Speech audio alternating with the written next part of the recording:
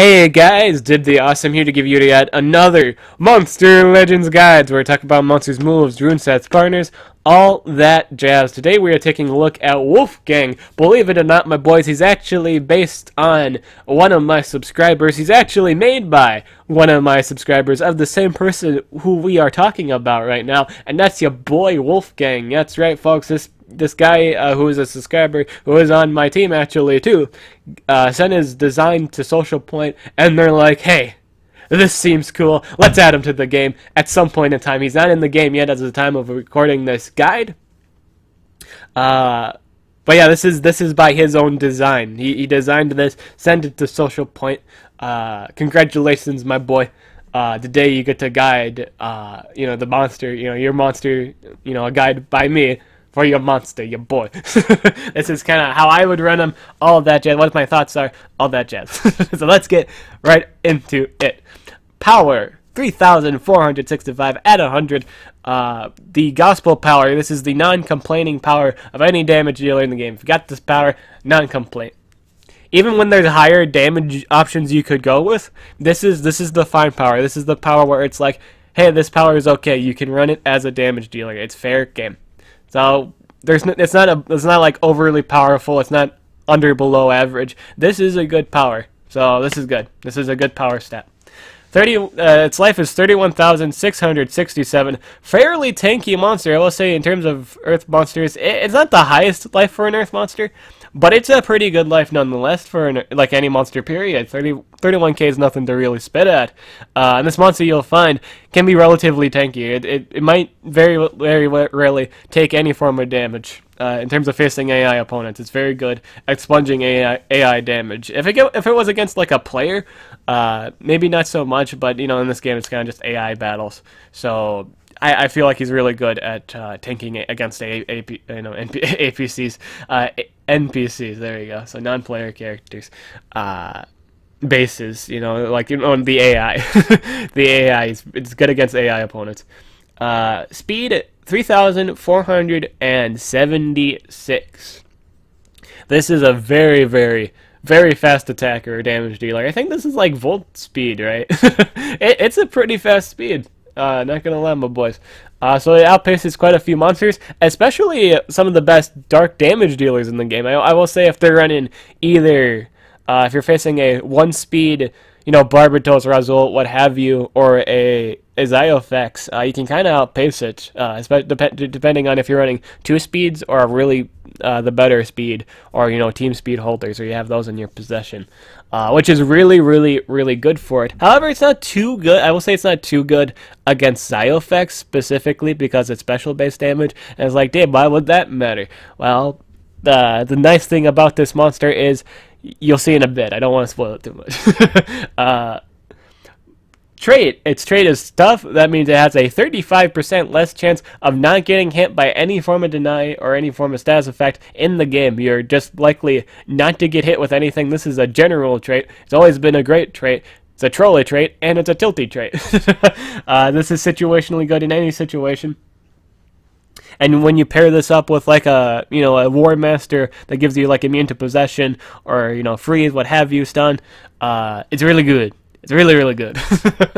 Does not be bothered by any form of DOTs is relatively nice, especially on a tank. This is a really tanky monster, which things that amplifies its tankiness.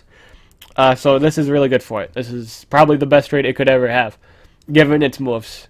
I will say this is the best trait that it could have, period. For this monster specifically. Not including like advanced exclusive traits like 50% chance, what have you. Just like in terms of common traits or like traits that are considered, just not like golden. It doesn't have a golden stuff around it. This is pretty good. This is pretty good. It's in the Underworld and the Evil Legions book, which is home to a lot of. If I recall correctly here, it's a home to a lot of dark-based monsters. You'll see a lot of dark-based, and I believe. Is there any magic monsters? No, just dark and light. Yeah. Okay, so for the most part, you just see dark, light, and fire, with some oddball natures in between, or elements in between. But for the most part, you'll be fighting dark-based or light-based opponents, and that's good because it has a lot of things that messes around with that. Again, we're going to get to that in a bit. The relic slots real quick are the amulet and the sword. So great sustain setup. He can run the ice-breaking great sword, or he could, he could run the damage one, but really you want ice-breaking great sword, my boy. My boy. Just great tanking all around. Give it more shielding. In fact, it lacks a shielding skill, so why not? Why not run ice-breaking great sword? Run it with a freezer or a stunner, and be good from there. It also can run a amulet. There's quite a few amulet options that you could run. I'm gonna say it's situational based. If you're running a lot of, or you're dealing with a lot of stamina drainers, run the supercharged amulet and run something that runs a AOE stamina regen, and you'll find the whole game. You'll have plenty of stamina to do anything you really want. Run a healing amulet just to increase your healing further. He doesn't have healing either. I will say this monster lacks shielding and healing, so healing amulet, and I think Icebreaking Greatsword is the way to go. Just in terms of any situation, if you just really want any situational based opportunities, that's the best way to go. Ultimate. Okay, we're gonna get to the nice stuff. This is the best thing in its entirety of its kit, is the ultimate. It's a full reset. You get reset cooldowns, 100% life, extra 100% stamina back. You get everything. Everything is reset, and you get an extra turn. It's a full life reset and an extra turn, so you can do anything you want. You can do the skill and do anything you want after it because you get an extra turn to do anything you want. And I will say that he has, I'd say 2 skills. I'd say straight up 2 skills that he can take advantage of this ultimate with. First off the bat, we're going to talk about skill groups that are must-haves, in my personal opinion, in skill groups run, which is a first. There's never really been a time where there's been the straight-up 2 skills that you want for your base kit. That's crazy. Well, it's not crazy for this boy, because he has 2 good ones. The first one is Savage Attack. This is savage because it has a 0 stamina cost on a 1-turn cooldown. So even if you Thetes this monster, even if you time Muron this monster after like a turn, after you don't get cooldowns activated, you can use this skill. If you get stamina drain, you use it anyway. Bam, doesn't care if you're stamina drain. He'll do it anyway. This is a 0 cost stamina-based AoE. However, the catch is it's earth-based. It is a earth-based skill. If this was special, it'd be better. It's not. It's not good against earth-based monsters. I think it's good against anything else, though. As long as the condition it's not an earth monster itself, you're fine. If you're running Guava, I will say if you're running like Guava, I think that means you're in a better spot. I feel like Guava is a good support for this monster. So even if the enemy is running an earth monster, if you apply that weakness and your boy Wolfgang goes, this will do a lot of damage. This will make up for that. You'll go right through earth monsters. That's the nice thing with Guava. If you're running like water-based damage dealers or earth-based damage dealers along with Guava, you don't really need double damage setup. As soon as you apply that weakness, you do a lot of damage. That's how that works. You apply that weakness, and all the earth attackers and water attackers can now just go in full throttle. It doesn't even matter if the enemy's wanting a water denier or an earth tank, because you'll just burn right through it. Sadly, I will say sadly though, this only has 2 earth-based skills. They're both runnable, of course, but this other one here is only 30 damage. However, don't discount the effect on it. Deals moderate earth damage to all enemies. Applies evasion to itself. This is a cooldown of 4 turns, 24 stamina. It has 30 damage. And it gives it evasion. Now, I said in the beginning, this guy didn't have any shielding and he didn't have any healing. This is one of the things that make it relatively tanky. You get evasion for 2 turns. You're immune to any form of damage for 2 turns. However, you're not immune to deny. Like this, I don't think this is the special kind of evasion. I think that's important because you can get chain denied, what have you. But if you're running War Masters, this kind of opens up to the possibility of not even caring. If you're running the Water and the Dark War Monster, the War Masters, if you're running both of those on the team, they can only resort to stunning, and that could even be chancy because odds are they might not even land the stun unless they're running like a Talika. But yeah, you have a high probability of getting your turns in, and just them not being able to do anything to you. You've only ever seen this shenanigans on Taiga and like the Yindra, like this evasion skill. Like this is the lower form of the 2 evasions. There are 2 evasions, one that blocks everything, like literally everything. You can't get hit, you can't get stunned, you can't get denied, DOT, what have you. And then it's this one. This is the trash one. You only avoid the damage, you don't avoid the status effects. So you can be burned, you can be DOT'd, denied, stunned, what have you, yada yada. This is good for this monster specifically, because he also has a lot of stuff that reduces his damage. Again, he can also heal that if he gets his ult. It's a very tanky monster. This thing doesn't really have any self-healing or shield. Again, he doesn't have any self-healing except for his, ult. In terms of natural skills here, we're talking about natural skills, my boy, or shielding. But that really doesn't matter because he can avoid all damage altogether. And drumroll, please, please, Dark Moon, transformation. This is a must-have skill too. This gives you protections. This is a monster that applies a lot of protections. That's the plot twist, everybody. He doesn't have shielding, he doesn't have healing, but he does have significantly reduced damage from specific types of damage. This is the most important one, I think. Deals very heavy special damage to one enemy, applies dark protection to itself. In hindsight, protection, it's very specific that doesn't seem too, convenient. It is very convenient in a war situation where they bring, if they don't bring Xyofex, let's say they bring, like, Undertaker. It doesn't really do anything. It can't really do anything to Wolfgang, so I think that's really good. I think against situations where the dark monster only runs dark damage, in all honesty, Earth has one of the worst weaknesses in the entire game because it happens to be home to one of the best damage dealers in the game, which is Dark. Dark is such a common element in this game. It's crazy, and to give yourself like half damage to that specific type can be really huge. That is so huge. Especially if you're running Rainbow. Like, if you're fighting a Barbatos, which not too common people live through, Earth monsters, period, don't live through the single target 90 base damage skill. If they're running the protection, they take a lot of less damage from that. I mean, like, they're treated as, dark monsters at that point. Like, you get the resistance. You pretty much get dark resistance. And so they're not going to take much damage at that at all. And that's amazing. For this monster specifically, that's amazing.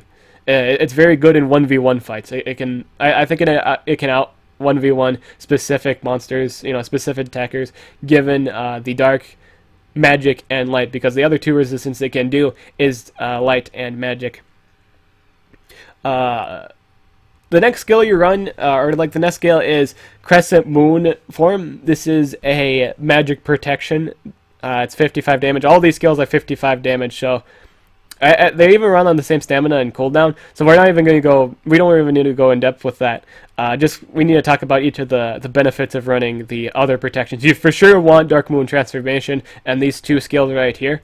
So the remainder move is totally up to you at this point, and we still haven't even gotten to skill groups 3. In all honesty, my boys, skill group 3, we'll get to that in a bit. But Crescent Moon form, this is a magic protection skill, so this gives you against magic protectors. Now, if you guys don't know, if the DOT, let's say you get hit by a DOT, I think a good example, let's say Scribe, Scribe or Joustar, that gives you immune to all dark damage. That you can't be hit by dark damage, period. Like any dark attack that hits you, it does 0 damage. The DOT too does also 0 damage. If it's a dark base skill that applies a DOT, that DOT will do 0 damage as well. So that being said, I think protections function the same way. So if you get hit with a magical based attack that does a DOT, you are taking half DOT damage too. And there's quite a few good DOT skills that magic monsters have. Zyron the Ruby specifically, I think her AoE DOT is magic based. I think that was the case. I don't think she had a special damage DOT that did a DOT. So this is really good. I think this is the better one between light and or magic protection. I think you should grab the magic protection if between these 2. I feel like the situation's more better. Like you use this more than any other things. Believe it or not, my boys, as soon as that magic monster or dark monster, whatever have you, you're fighting is dead, this passive becomes irrelevant because, hey, they don't do that kind of damage anymore. You're not going to take magic damage anymore. You're not going to take any form of dark damage anymore. So the passive just becomes irrelevant. So you want the most relevant buff. So I think that between these two, I'd pick up the magic one because I'm pretty sure there are magic monsters that would do DOTs, you know, that are magic based versus, you know, light based protection. In terms of, in all honesty, my boys, in terms of light monsters that this is effective against, I feel like people would only ever bring, I'd say the best one would be Alkanine, and that's just being, I think that's just on the DOT on the AoE stun.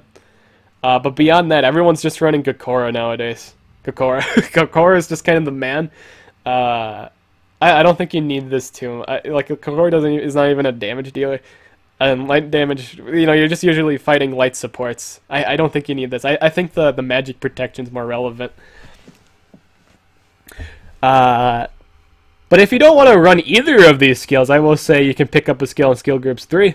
But yeah, I'd say these 3 skills are the must-haves. The last skill is just totally player preference.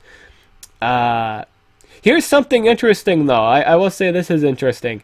Or maybe, again, maybe you don't have to. Let's say just the 2 earth skills are must-haves. I think the next 2 skills are fair game. The reason being all these skills in skill groups 3 are relatively nice. Alrighty, so Dark Moon Howl. This is a moderate special damage skill. Applies Dark Hater and Dark Weakness to it. What? Wait. Okay, so maybe, I think it... there's no way it does that. Does it apply it to itself? Like the Dark Weakness to it? Nah. I would say that's pretty trolly. If it applies Dark Weakness to itself, I don't know if that's safe, but if it applies it on the enemy target, then that's good. Like, you get the Dark Hater. I wonder if you apply Dark Hater to yourself and then you apply Dark Weakness to the enemy. That makes more sense to me. If that's not the case, if this actually applies, like both of these effects apply on you, it might not be a good idea to do. It might not be a good idea to run any of these skills. But I think that's how it's supposed to work. I think you apply the good thing and then apply the bad thing to the enemy. I'd pick up the Dark Weakness, personally. There's a lot more monsters that would work well with it. But yeah, you can run, the rest of these skills are just the same damage and the same cooldown. 3-turn cooldown, 23 stamina, and 40 damage, but you apply a Hater. Hater is probably one of the better buffs in the game for specific situations. I say it's the best situational buff, and this one has a lot of situations where it can be fairly good. You know, if you're fighting a magic war, running Magic Hater will just annihilate after you've procced this, so once you've procced this up, your next swing will do triple damage and for sure kill it. It also allows setup for other monsters that you have. So let's say you're running like a Magic Denier or a Light Denier. They get more damage off this weakness. You know, you do 50% more damage. Being the fact this is the damage dealer for the most part, unless you're running another damage dealer like let's say Damage Weakener, like Guava Juice again, for example, who can't really take advantage of any of these weaknesses, but Wolfgang can take advantage of the things he offers with his earth-based AoEs. It's more so, it's not too relevant at that point.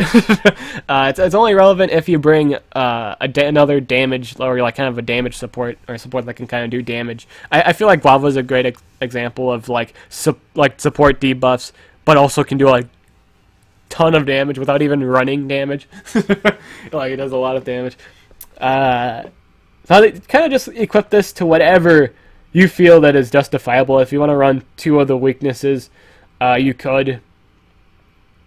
That monster is also dead. I also like to note, if you apply let's say Light Hater, and then do like Dark Moon Howl, or like on the same target, or like one of the AoEs, it's kind of dead. If it's a squishy, it's just kind of dead. For the most part, the light monsters are usually deniers.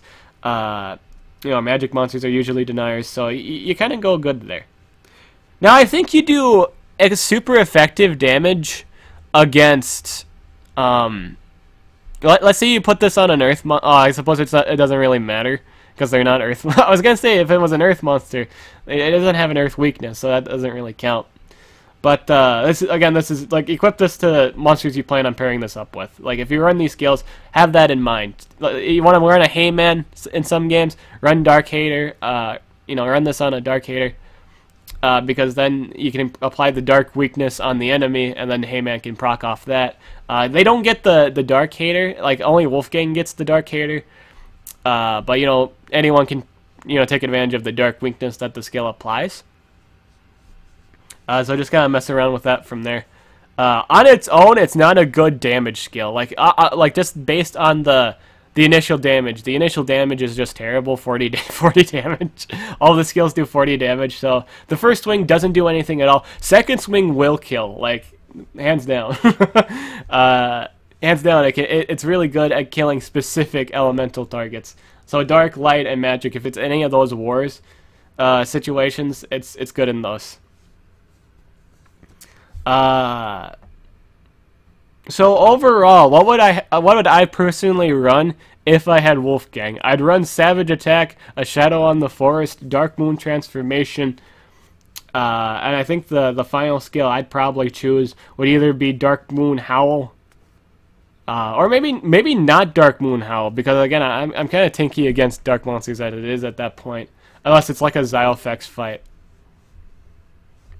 So again, I think that's personal choice. I might just pick up the other resistance, like another resistance here. I'd probably pick up the magic one for protection against magic DOT, any magic monster that runs magic DOTs. For example, I think Dungeon Master is a great example. Great Dungeon Master does elemental based. Here she has an AoE that is magic that does DOT. So I'd probably run that one between the two, because this is only good in, like, the light protection doesn't really have much opportunity to shine, because again everyone's just running Gakora. Gakora is just really great, and Gore doesn't do all that much damage to begin with, so there's really no point. And if we're talking about like Invarv here too, it might come more often than not. So this might be good against Invarv fights. Possibly, but for the most part, I pick up the magic one. I think between the two resistances, I pick up the magic one. The reason why I'm picking another resistance skill, why I would prefer it, is it just gives me another resistance to someone. Like, so it just lowers the chance of them actually killing Wolfgang. Like, if it's just a magic monster and Wolfgang left, the magic monster can't do anything about him. Like, there's nothing they can really say no to. And I find that fantastic. If it's a light monster 1v1 and you're running the light skill, running the light skill, then you don't have to worry about the light monster. The light monster can't kill you. Then again, maybe picking up the light protection might not be a bad idea against damage return. Gakora likes to do damage return. I think you take half damage from the damage return. I think it's treated as light-based damage, so you could actually get a. I think that might be the better choice. I don't really know. Mess around with it. If you're fighting more light monsters than magic, run the other one. I'd say base it on just what you're fighting a lot. If you're fighting a lot of light monsters, run the skill. If you're fighting a lot of magic, run the other one. It'll do you better. The more relevant the skill is, the better it'll do you. Again, this thing only is as good as long as that monster is out. Once that monster is dead, this buff is kind of irrelevant. It's just there for the damage at that point. And the damage is acceptable. 55. It's fairly moderate damage. I want to say extreme heavy damage. It says heavy. It's 55. I'd say it's a basic skill in terms of damage.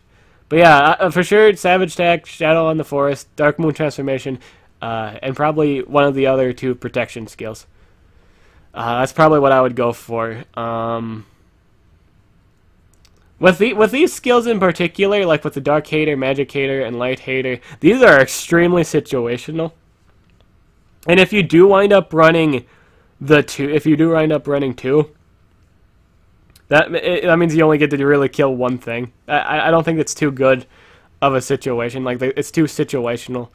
I'm not saying the buffs are bad. The buffs are really great. But once that monster is dead, it doesn't really do you any good anymore. It becomes a dead skill. And this monster can't really afford to have a dead skill, I personally think. I don't think you want that. I think you just want to make it extremely tanky. So yeah, Savage Attack on the Shadow of the Forest, Dark Moon transformation, and I'm still debating between Crescent Moon form and Full Moon Metamorphosis. Again, it's totally, I think it's totally meta based on what's being used the most at this time. I'm seeing a lot of Zyron rubies, so you could possibly take less damage if the DOTs is magic based. I will say this is the one worth picking up.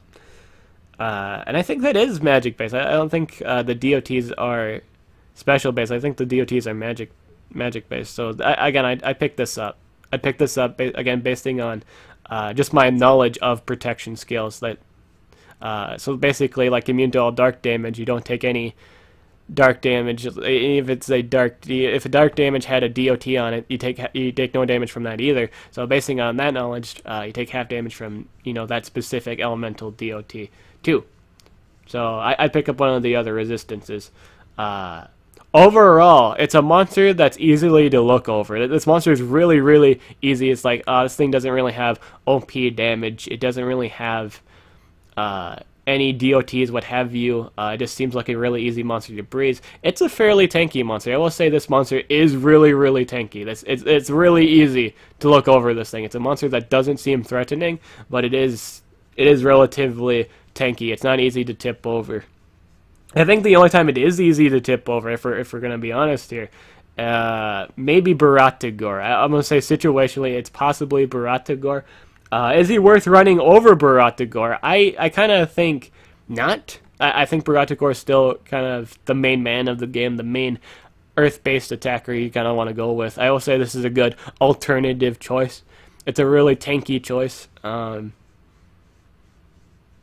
You might be able to actually sponge quite a bit of damage from Baratigor before he kills you. I'd say like you'd live through a you'd live through a extra turn special base combo if you're running Rainbow. I will say that. Evasion skill. If you can apply your evasion skill before he actually gets to do anything, I think you're solid.